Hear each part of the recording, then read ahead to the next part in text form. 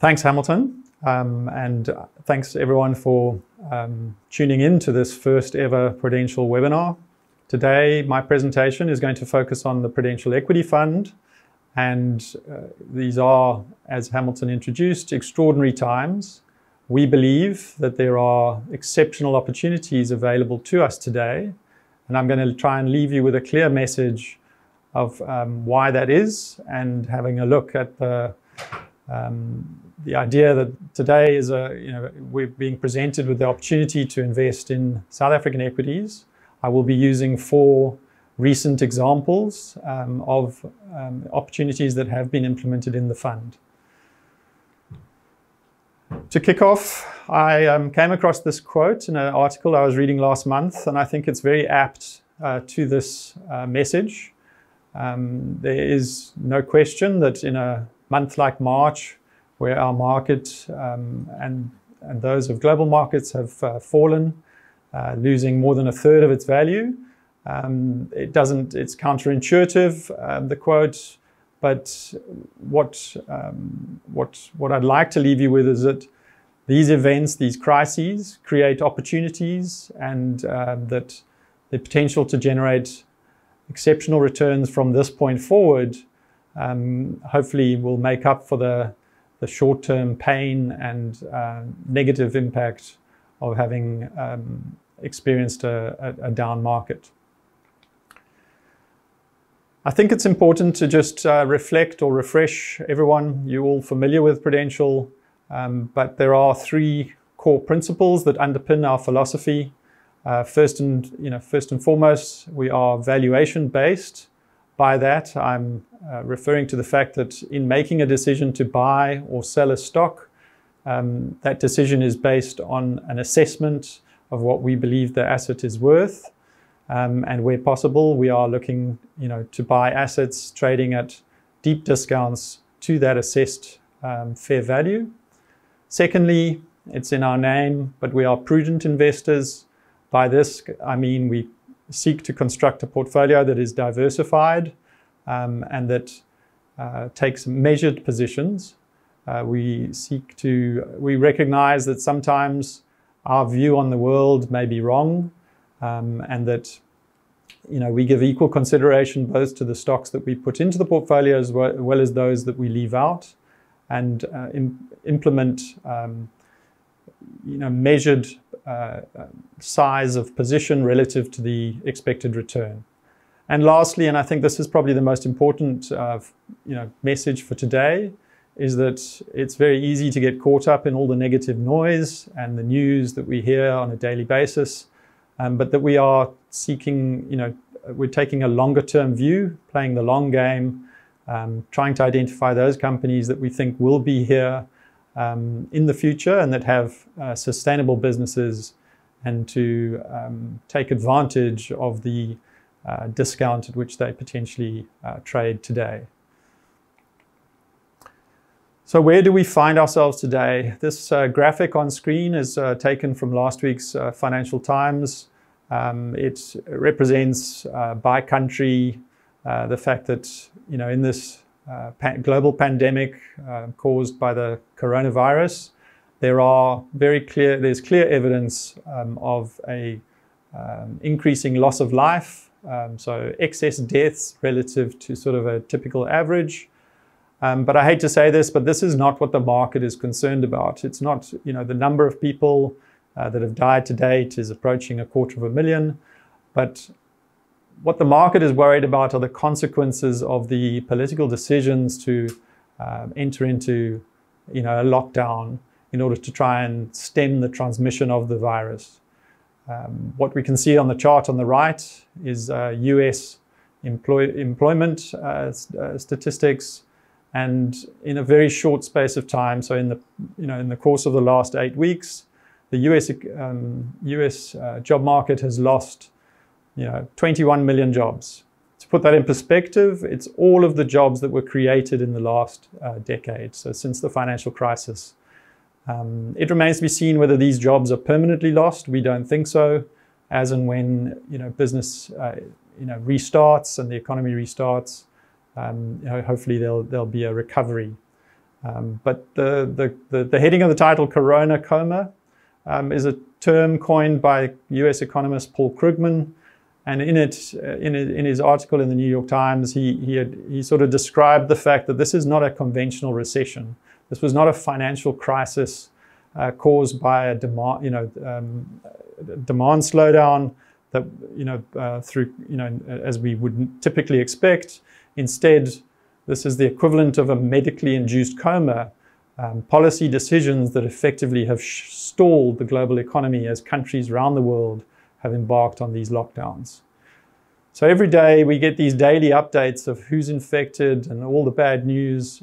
And so it's very easy to sort of, challenge my optimistic outlook. But I think what's important is we have to focus on what's in the price, what is the market discounting, and whether or not that presents an opportunity. So in this, this valuation series, it's a very long series. It represents 40 years of data on the South African market. This is the price to book of the index, the South African equity market.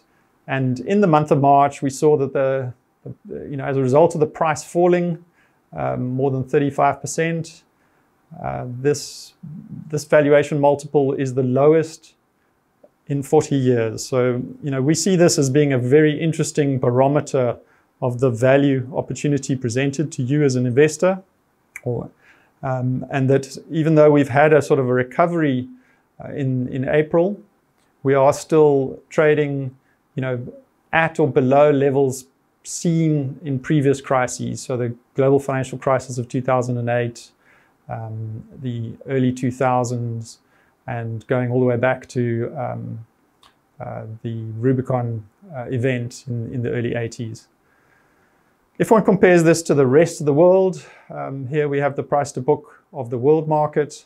It too has fallen, but unlike South Africa, the price to book multiple simply pulled back to its median of around 2 times, and didn't pull back nearly to the same extent, and is not as low as it was in the global financial crisis.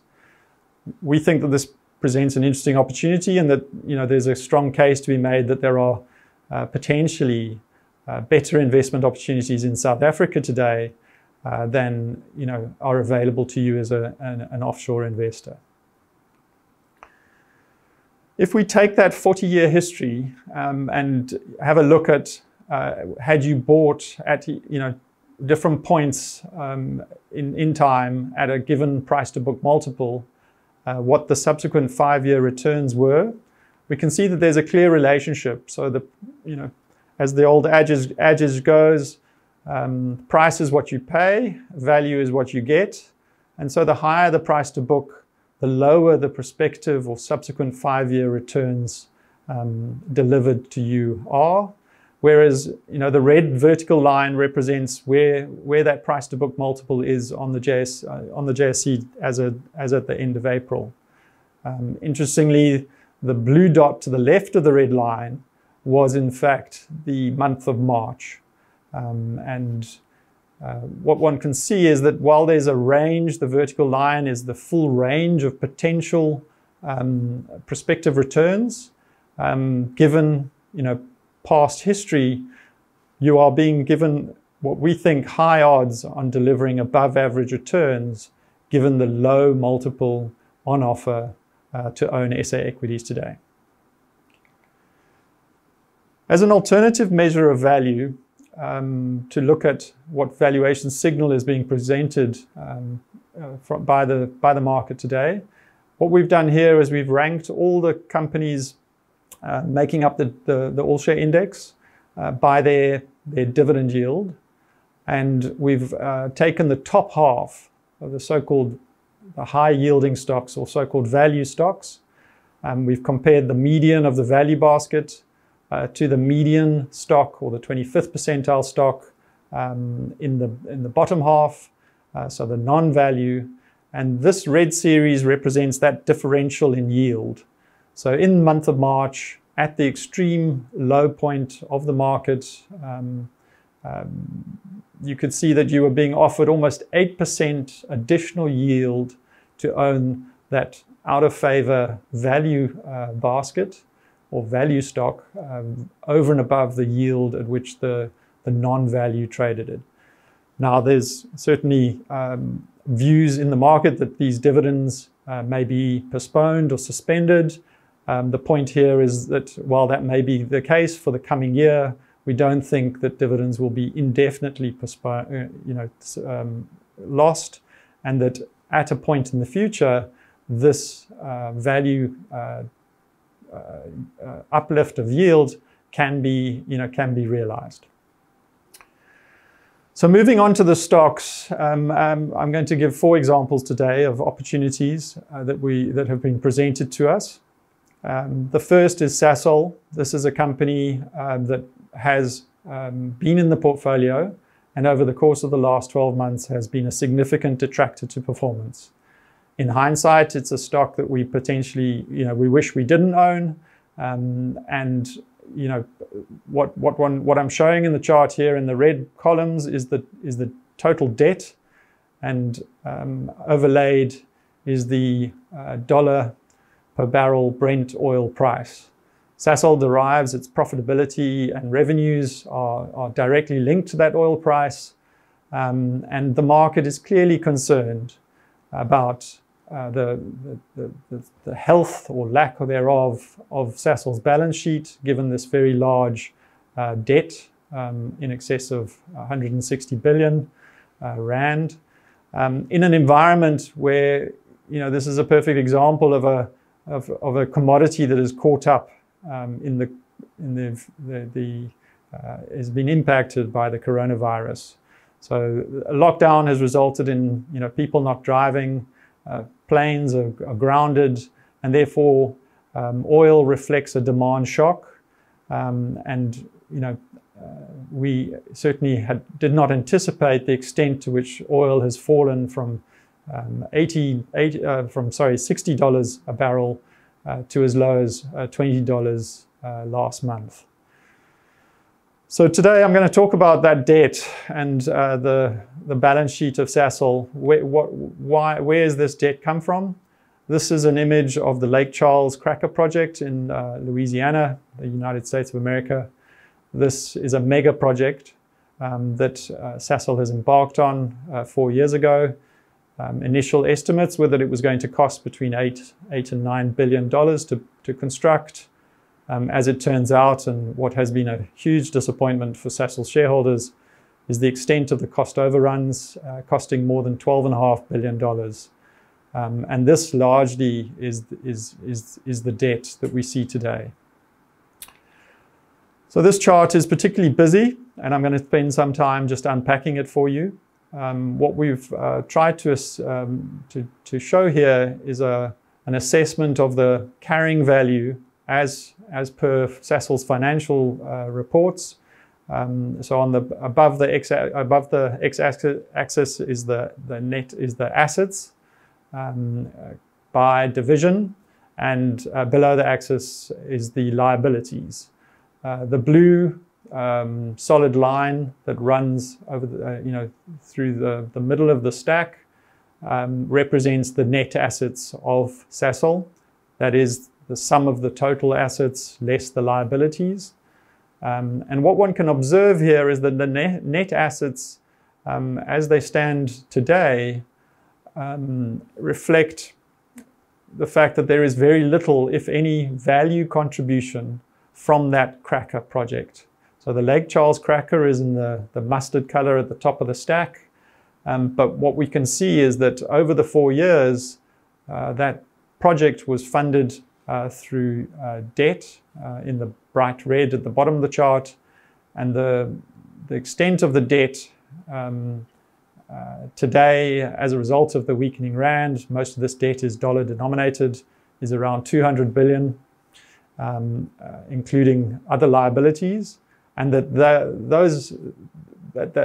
negative value is almost a matching value for that Lake Charles cracker.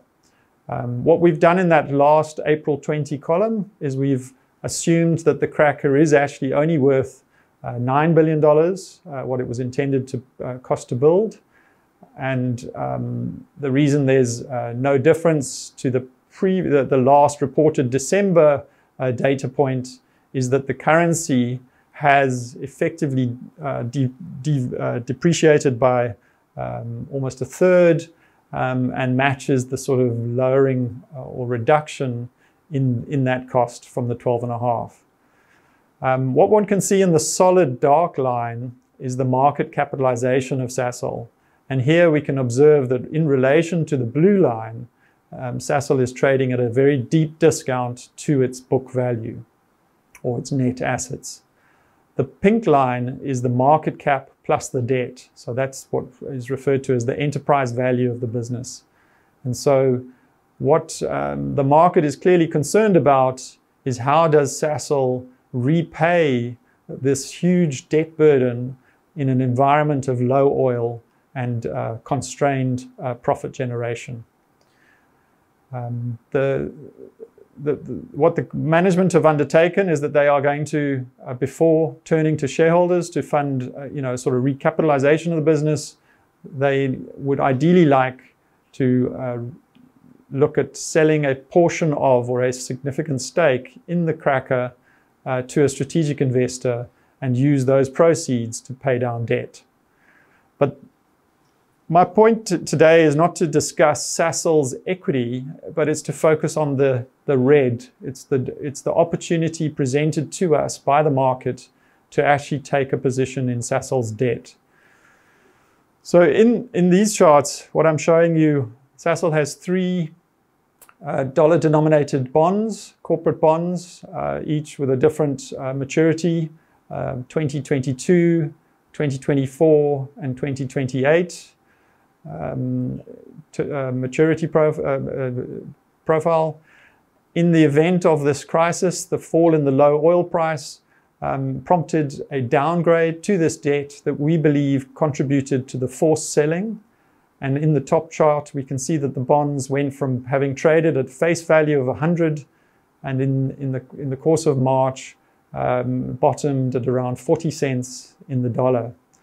The chart on the very bottom is just the 2024 bond. It's the yield to maturity, and we can see that initially those bonds were trading, as I say, at face value, yielding their coupon rate of just less than 6%, and that as a result of the price fall, those yields rose to around 30%.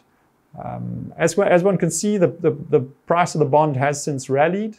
In the Prudential Equity Fund, I can imagine that there's some skepticism as to why we're looking at the bond market in an equity fund.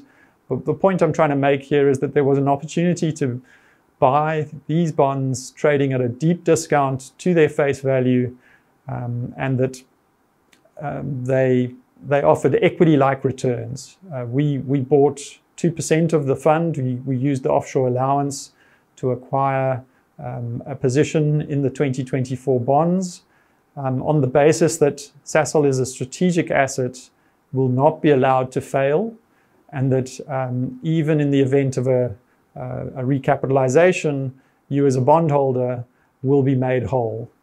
The other way to think about it is if I'm buying the debt at half of its face value, the 200 billion that was on the previous chart, I'm investing with the debt at 100 billion. And given that Sasol has net assets of 200 billion rand, we're fairly confident that even if it were to go into liquidation, that one would get a recovery on that initial purchase. The next company I'm going to talk to is Bidcorp. Here I'm showing the share price, and year to date to the trough in March, the share was down 44%.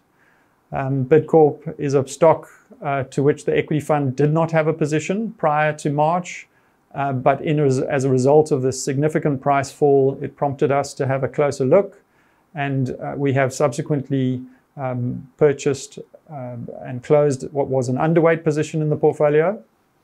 For those who aren't familiar, Bidcorp is a food service business. This is an image of one of their trucks in the UK, in London. It is, as some would can imagine, somewhat in the eye of the storm, in the sense that most of the customers that bid food services are in the hospitality industry, restaurants, hotels, as well as corporate canteens and the like. And obviously with the advent of the lockdown, the trading activity of these businesses or these customers has been put on hold, which is what the market is most concerned about. What we like about Bidcorp is that it is a geographically diversified business. So it's a global business. It's therefore a beneficiary of rand weakness. It earns a larger share of profits from outside of South Africa. It does have a South African business that in this chart is captured in the top of the stack in the emerging market division. What this chart shows is the operating profit generated from each region.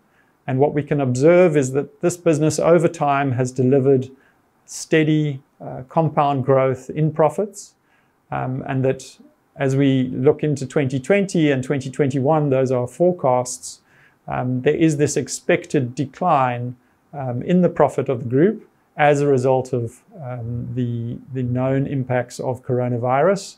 Admittedly, I think what needs to be debated is how long does it take for normal activity to return such that the profit generated in the future can get back to that 2019 level.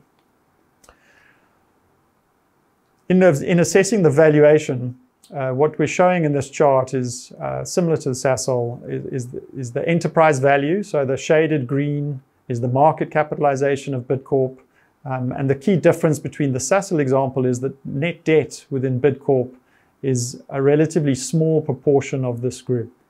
Net debt to its profit is less than 0.6 times.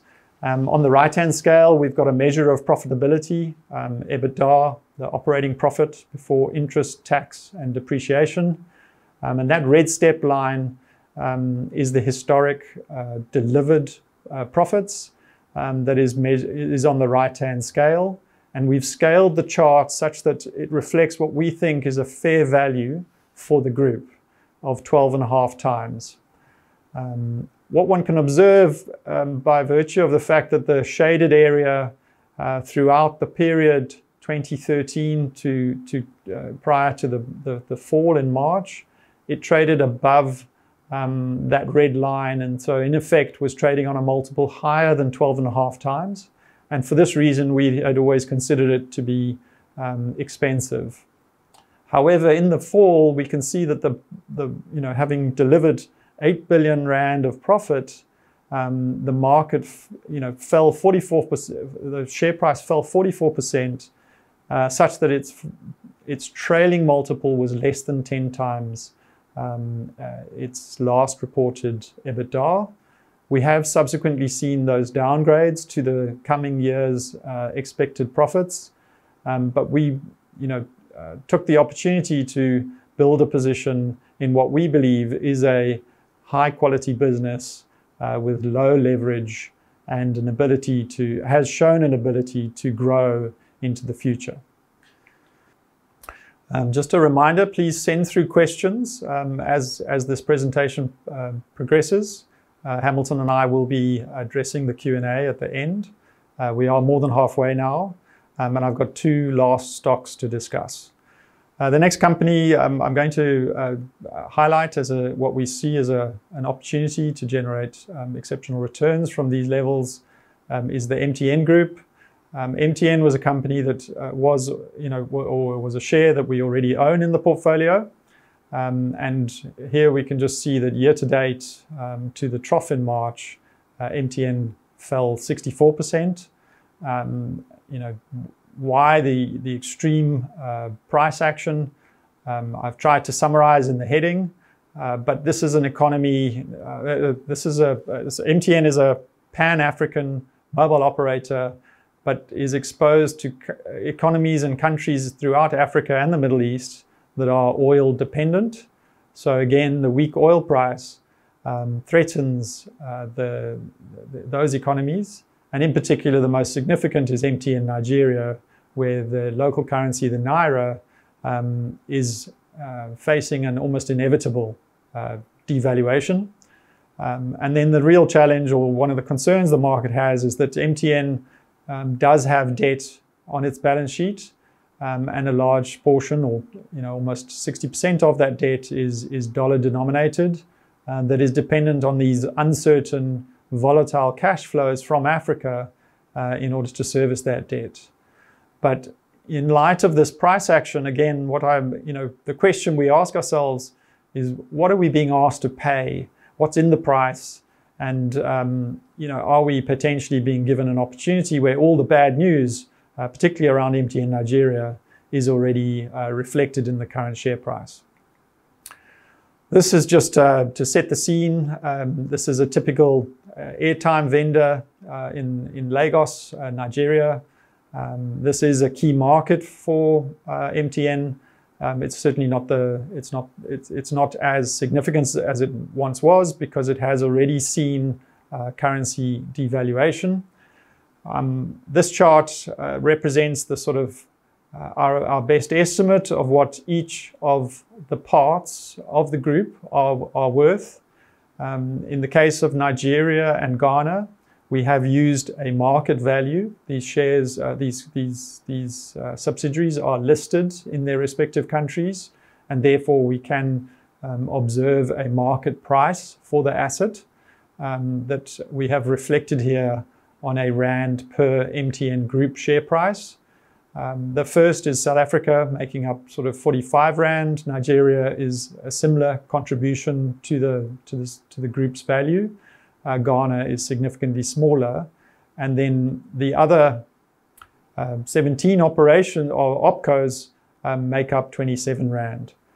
In addition, MTN have embarked on a strategy of trying to monetize what it has identified as non-core assets. These represent a further 9 rand a share. And then lastly, in terms of a value contribution, we have the IHS Tower Company. MTN Nigeria effectively sold its tower network to IHS a few years ago in exchange for shares in IHS. This is carried on MTN's balance sheet at a carrying value of 27 billion rand, which we have reflected here on a rand per share basis. Offsetting these assets is the debt, as I referred to. MTN does have debt, and a portion of that debt is dollar denominated.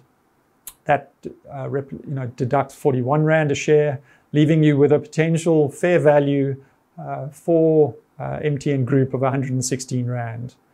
But this is at the prevailing exchange rates. As I've said in the introduction, we believe that there is an inevitable devaluation risk facing these African currencies that are reliant on oil export revenues. And so in the scenarios we've looked at, we've made an assessment of what if the Nigerian currency and the Ghanaian currency were to devalue by 30%, and in an even worse case scenario, what if they were to lose 50% of their value? And then lastly, because IHS represents Nigerian towers, it is a company that is looking to list itself, in which case MTN would be able to extract some value. But what if that asset was deemed to have no value? So we deduct the 14 rand. So under this scenario, taking account of what we consider to be quite a negative outlook for those currencies, haircutting them by 50%, we still see a share price that or a value of MTN that is worth 71 rand. In relation to the current share price that is now trading at 49, but in the middle of March fell below 40 rand, and we used that opportunity to take a larger position. And so, we think that there is, almost 40% upside, even if we, haircut some of the values attached. Another way of looking at MTN is to look at, the other concern the market has is will we be able to service this debt? This chart represents the cash flow that the group upstreams from its non-South African operations, as well as the cash profit after all capex in South Africa that is available to fund, service debt, but also fund a dividend. The red line represents the dividend that has been paid. And one of the criticisms of MTN over the last 4 years was the fact that it was paying out or maintaining a dividend payout policy despite not having available cash that has led to the increased debt on balance sheet. That there has been subsequent change of management, and management under new leadership have been embarking on the asset realization program referred to. But the main point here is that the purple bars at the bottom represent the interest on the net debt. So this is the finance cost that needs to be serviced. And the primary point I want to draw your attention to is the green, or the cash available, free cash flow available from the South African operations, which in December, or in the financial year 19, accounted for 6 billion rand. And what we can see is that we don't need cash flow. If we assume that the Nigerian dividend or that there were capital controls and there was no ability to get any cash flow out of these African operations, we're confident that the South African business alone will be sufficient to meet the demands on servicing of the net debt. And lastly, it brings me to the last company I'd like to discuss today, which is Growthpoint. This is a listed property stock. The property sector has come under extreme pressure year to date, and Growthpoint has not been spared either, having lost half its value between beginning of the year and March. What is the market's concern here? Obviously, the lockdown has imposed restrictions on trading activity and normal business.